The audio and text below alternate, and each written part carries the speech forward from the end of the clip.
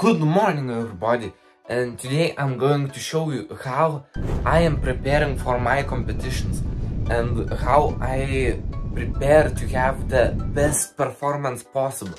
And also I will teach you how you can find your own workouts, your own protocols to follow and to prepare for your best performance in your big days, in your big competitions.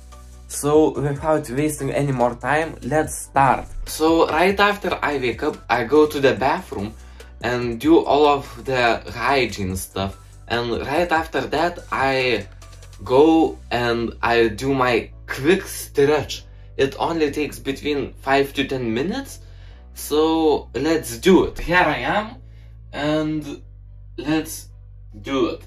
So I start with, of course, stretching my neck, because in windsurfing it is really quite important to be able to watch over your shoulder. After I stretch my neck, then I stretch my arms and my back. For this stretch I really need to find wall. Place your fingers on the wall and turn into the other side of your arm. Now I stretch my back. I am quite bad at this stretch. I do two versions of it. First with the straight legs and then with the bent legs. In this way I can feel way more muscles. Oh, so good. I stretch my side of my back. And then quickly my legs. I raise my toes, bend down, then lower and up. And it's so good.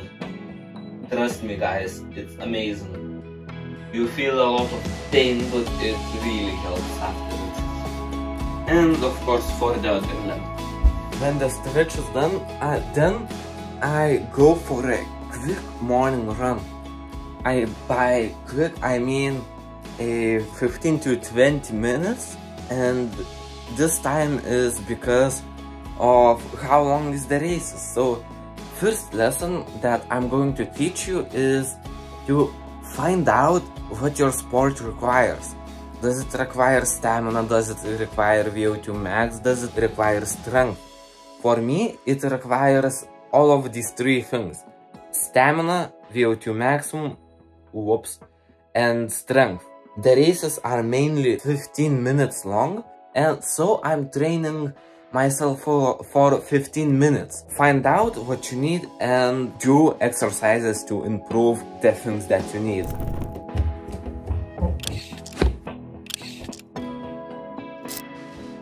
Let the run begin.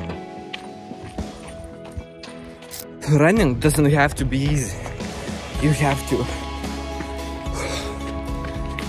run in that pace when it's hard, but not too much. So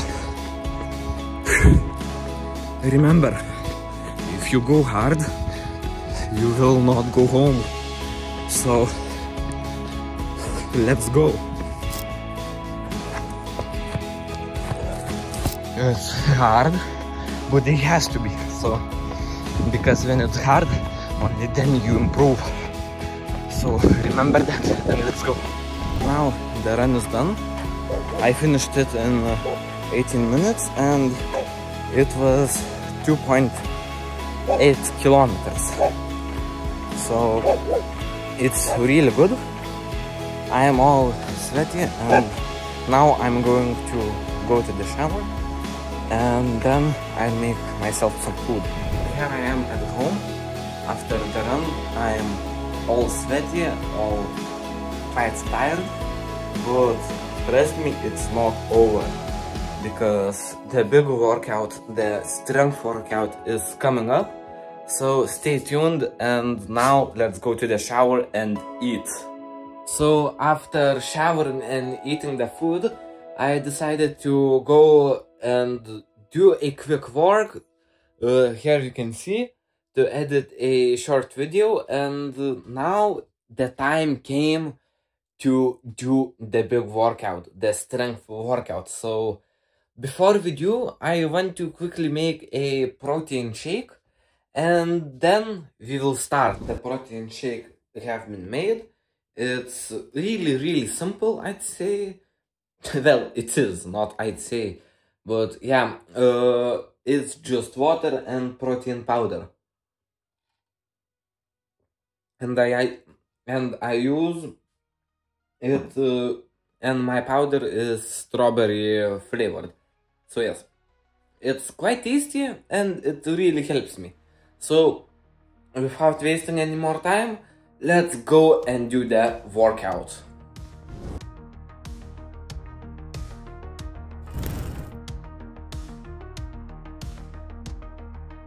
First of all, we have to warm up. Well, actually, in this weather, I don't really need to, but of course, it's better if I do. So, first of all, let's spin around our necks, then our arms, elbows, then wrists, and then belly. So, the warm-up is finished. And now it's time to start exercising. This workout should take between 30 and 40 minutes. It's relatively fast and it is really hard and really effective for this length of exercising. So I would really recommend you to do this, and let's start. I have started the timer and let's go. So first of all, I will do push-ups, but not regular ones, but these. So put your fingers outside of your body to look at in this way, and your shoulders have to be above your arms, and go in this and do 10 of these, 3 reps, 3 sets.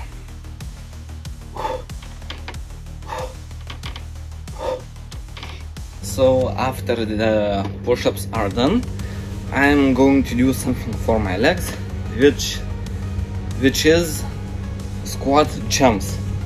So squat and jump, squat and jump, and also do 10 to 12 repetitions and 3 sets. Okay, let's go.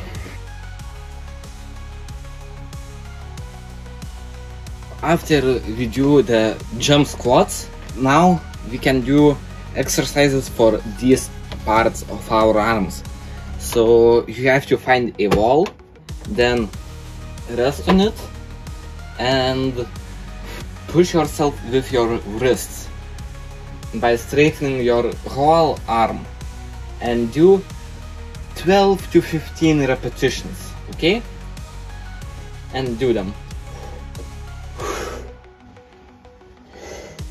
So after doing leg raises, it's now time to do archer push-ups. They are quite difficult, but the goal is to give the most work to your chest. So which means you do push-ups quite wide, really wide, and your goal is to move from one arm to another arm and do this, but of course move not your arms but your core body. So let's see how I'm doing it. Them.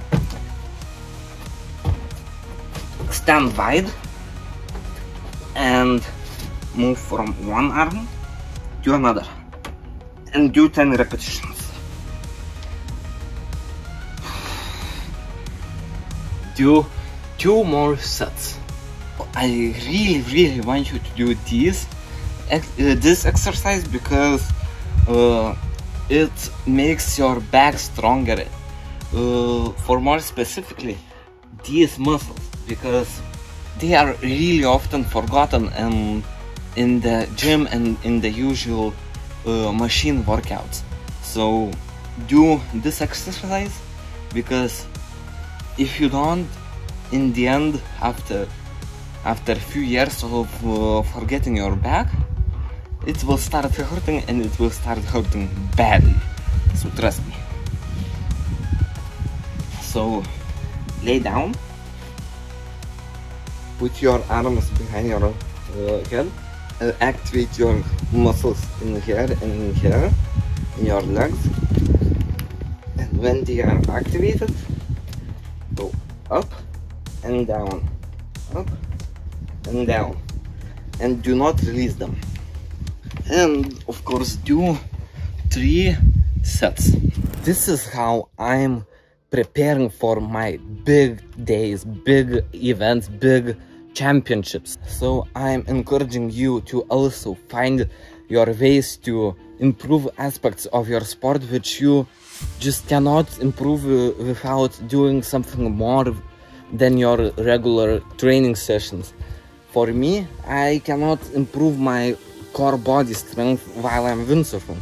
For you, maybe you're a footballer, you can always, every single day improve how good you're running, how fast you're running, because you can run anywhere, anytime, yeah, you understand. So I'm encouraging you to find ways to improve in your own sports.